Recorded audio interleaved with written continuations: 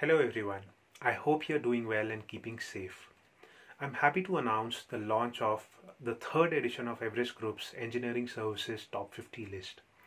Like every year, this year's list is also fairly interesting as it sees significant movements in service provider rankings, and it also sees new players being featured as a part of the top 50. Before I get into my observations from this year's list, let me quickly tell you what the list is about. It features the global top 50 engineering service providers based on their calendar year 2020 revenue, as well as the year-on-year growth that they've seen during the same time frame.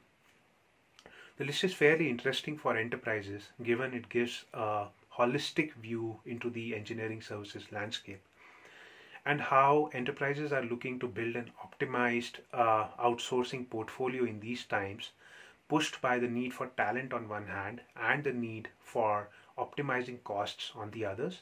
This list becomes extremely useful for them. On the service provider side as well, this list is useful for them to build a view of how their competition is performing. Now, coming on to sharing some of my observations from the list.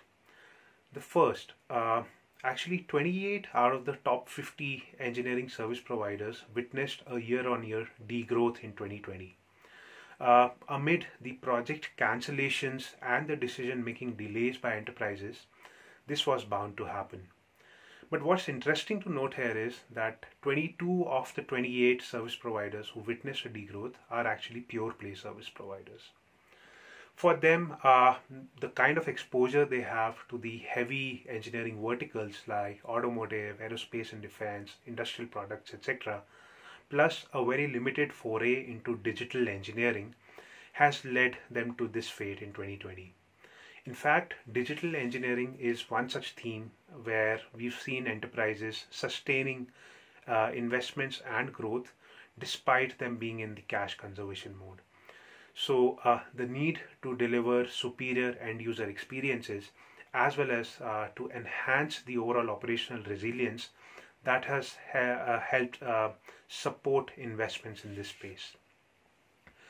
Coming on to the second point, very interestingly, broad-based players have been gaining ground in the engineering services top 50.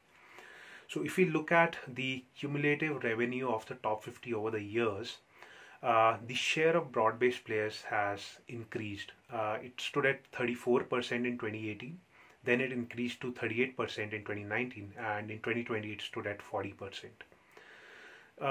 For these players, what has been working out is balanced focus across product-centric as well as service-centric industries, decent play in digital engineering, as well as these players being fairly active on the inorganic growth front.